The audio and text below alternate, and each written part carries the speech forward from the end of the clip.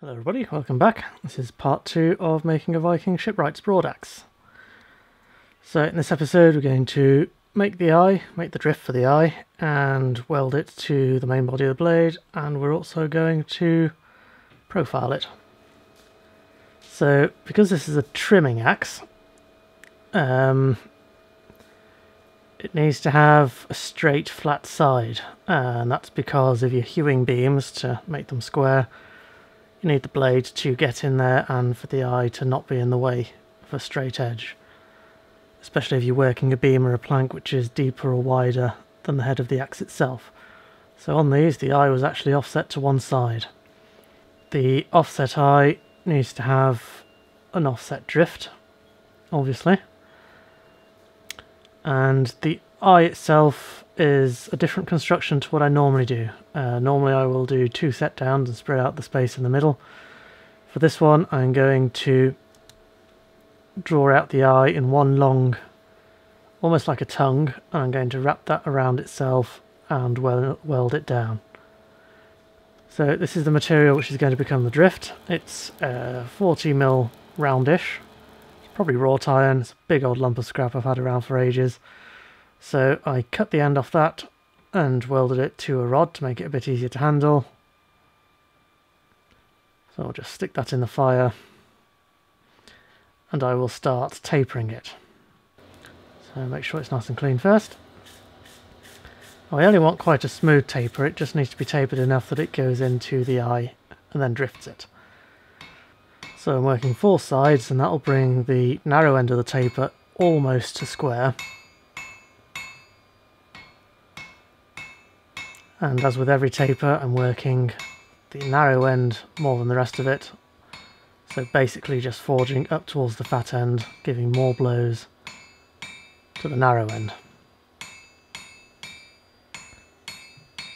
So once it's to the thickness I want at the narrow end, I will flatten off the corners,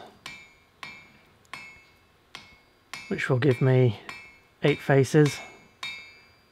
And each of these 8 faces wants to be at the same width as all the other faces.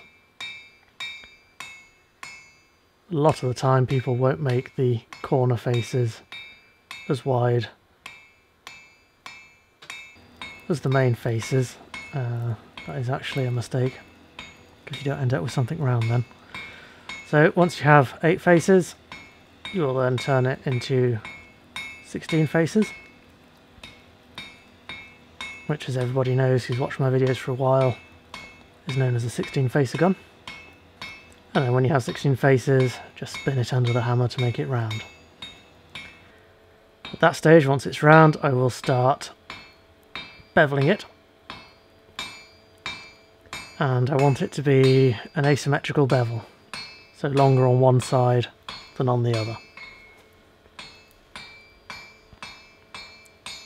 And keep rounding off the corners.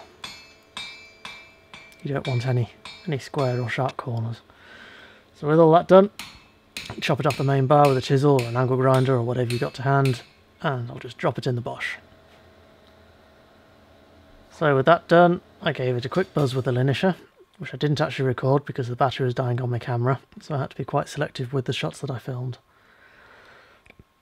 So once it had been linished, I got a piece of wire and wrapped it around the mandrel, and that gives me the external diameter of the mandrel, and I did that at the widest point of the mandrel, obviously.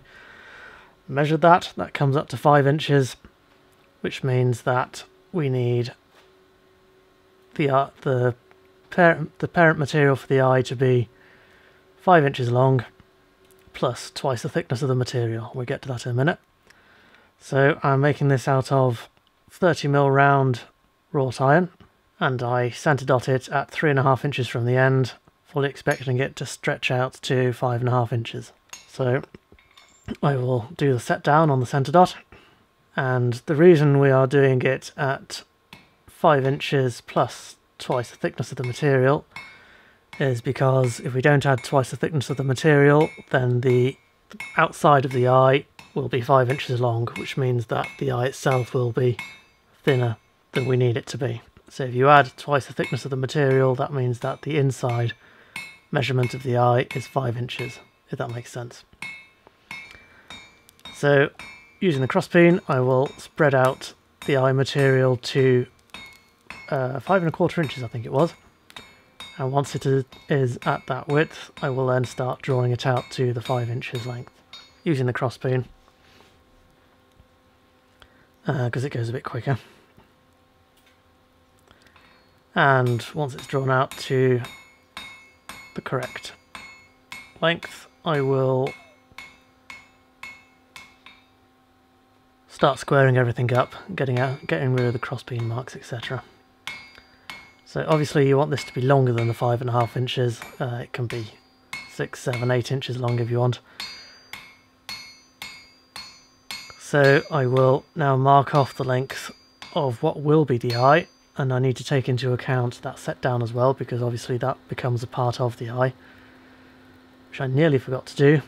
So the set down is about ½ inch deep, which means that I will mark up the length of material at 5 inches, and that will give me the 5½ inches I need. So beyond that 5½ inches, I will do a double set down on the material, and this is the section which will be welded, which on the original shipwright's axe, which I'm copying, is a feature, because the eye itself is wider than the throat of the axe.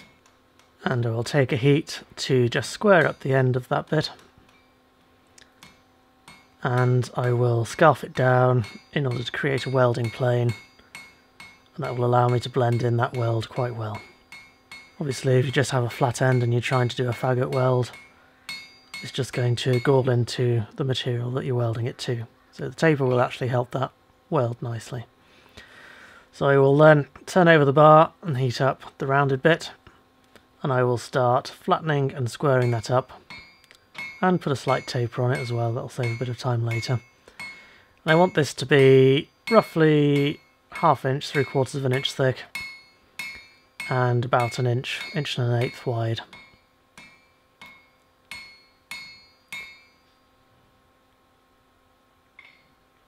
So with that done, I will roll over the eye, and having done this, like with most of my videos, this is an experiment.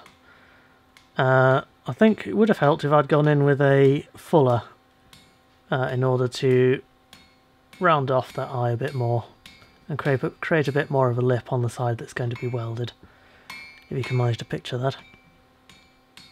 So I might try that for the production models that I'll eventually get round to doing. So now it's time to weld it. So I will stick that in the fire with the eye sticking out of the fire and the main bar in the fire. Spin it round a few times. Thicker part will need longer, obviously, to heat up. And weld it. So this is wrought iron. So I'm running a neutral fire, a nice big molehill fire. You don't need any flux. Wrought iron is self-fluxing, and with a neutral fire it's not going to burn anyway. Have a look at my scarf welding video for a longer chat about that. And I'll take 2 or 3 heats to make sure that's nicely welded and isn't going to come apart.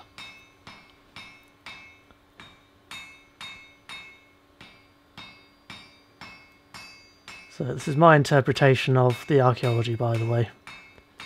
I had a look at images and drawings of Viking shipwrights' axes, and this seems to be the way that a few of them were made, so I'm giving it a go. So with it all welded, I will blend in the edges and get that neck down to about 1 1/8 by ½ inch, 3/4 of an inch thick. And I actually cut it down at 2½ inches from the eye. I wish I had done it at maybe 3 inches, 3½ inches. That would have given me a bit more material for welding, so that's a note for later. But there we go. So here it is. At this stage, I will form the neck down to a broad taper, not to a point because I still need to chisel cut into it.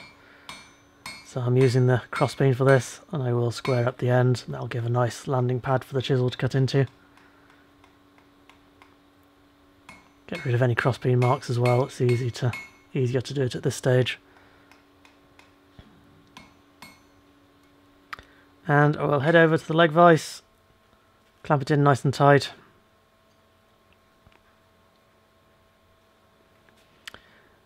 And I will split off a lug either side. That's the first time I'm trying this. It's a theory I've had for a little while. I don't know if anybody else does it or if it's a technique which is present on the archaeology. I've not spotted it anywhere. But I have a theory that I can get a stronger weld and a better blended weld by laying those two tabs on the flat of the axe. After that I'll just chisel cut into the rest like I normally do. So I will then draw out these tabs to create a scarf. Again, creating a welding plane rather than a shearing plane. I'll do that on all 4 tabs.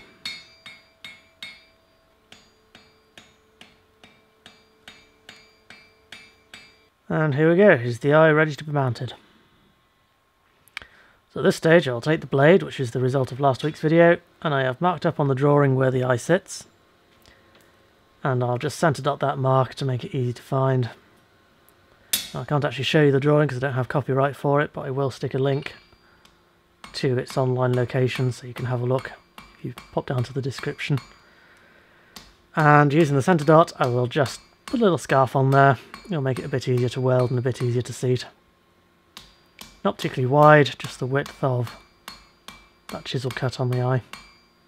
And I will assemble the two. So if I'd made those tabs on the eye a little bit longer, which I will do for the next one that I make, I'd have found it a little bit easier to seat it. And I think I should have also done some little notches on the blade itself, like I do when I'm edge welding. So that's a note for next time. If you guys are going to have a go at making one of these, bear that in mind. So I will bury the transition on the T-weld and weld it carefully so they don't fall apart before they can be welded. So I'm just using that first heat just to tack them together.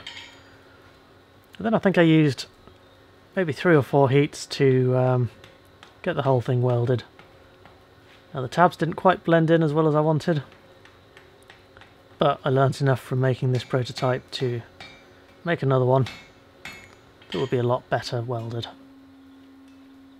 Well, it's not badly welded, don't get me wrong, I'm still going to be able to use this.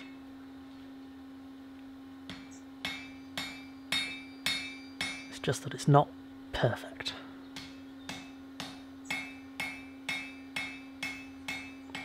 So again, welding fluxlessly, being careful not to burn the edge that I lay welded onto the blade.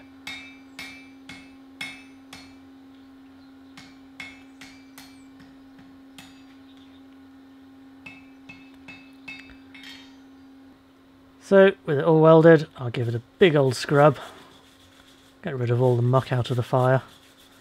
So if you're using a gas forge you probably won't get it quite so dirty. It is something that you have to keep an eye on when using solid fuel. And I will just give it a straighten.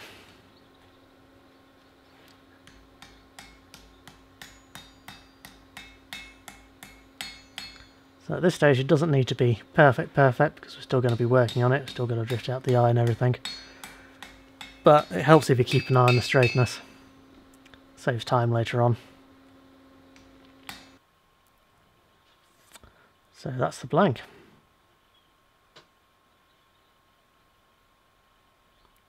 And it is starting to look like the old illuminations. So you can see what I mean about the tabs not quite being blended in as well as I'd have liked. But you can see that there is quite a nice transition on the neck, so the tabs are, I think, a good idea, and I will take that idea a bit further. See where I get. So next I will get the eye hot. I will use a different drift to the one that we made and just drift the eye open wide enough that the special drift will fit in there.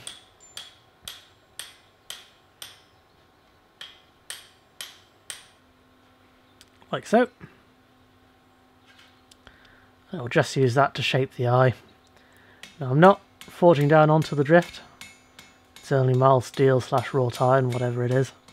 so it will deform if you hit on it too hard or get it too hot. So I'm literally using to coax the eye into shape. So a lot of people use high carbon steel drifts. The way I make my axes and eyed tools, I weld them up, and so the drift is only shaping the eye rather than being used for forging the eye, if you see what I mean. So there we go. So I will again give it a bit of a scrub and just make sure that that cutting edge is flat and straight. Just generally make sure that the eye itself is straight, and the blade rather. So this is for cutting straight planks and beams, not for cutting bowls. It doesn't need to be flat.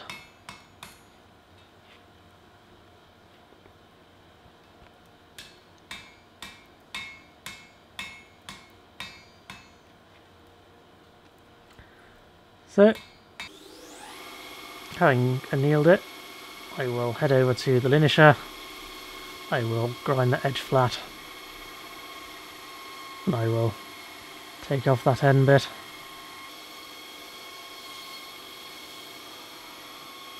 Polish up the backside. Grind bevels onto it, rough bevels. I'm still leaving it about 2mm thick in order to heat treat it.